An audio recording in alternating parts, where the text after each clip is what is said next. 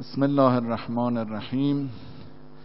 همونطور که برای نماز واجب باید وضو گرفت، برای اجزایی که انسان فراموش کرده از نماز انجام بده، مثلا تشهد یادش رفته بخواند، بعد از نماز یادش میاد اگر وضوش باطل شده باید اول وضو بگیره، بعد تشهد فراموش شده را انجام بده. و همچنین برای سجده فراموش شده. آیا سجده سهو هم احتیاج به وضو دارد؟ یعنی در نماز قیام بیجا انجام داده، حالا باید سجده سهو انجام بده، یادش رفته، بعد از مدت یادش میاد که باید سجده سهو انجام میداد. برخی از فقها فرمودن احتیاط این است که برای سجده سهو هم وضو بگیره بعد سجده را انجام بده.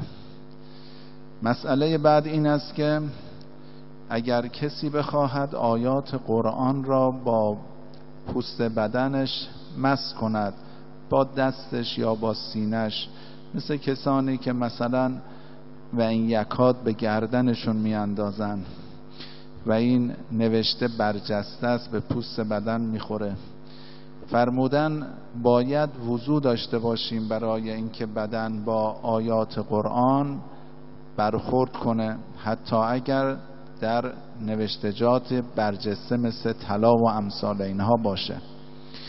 و مسئله آخر این که نام مقدس الهی به هر ترجمه ای که باشد، با هر لغتی که باشد، نام مبارک خدای متعال ای کسی خواست مس کند دست بزند باید با وضو باشد.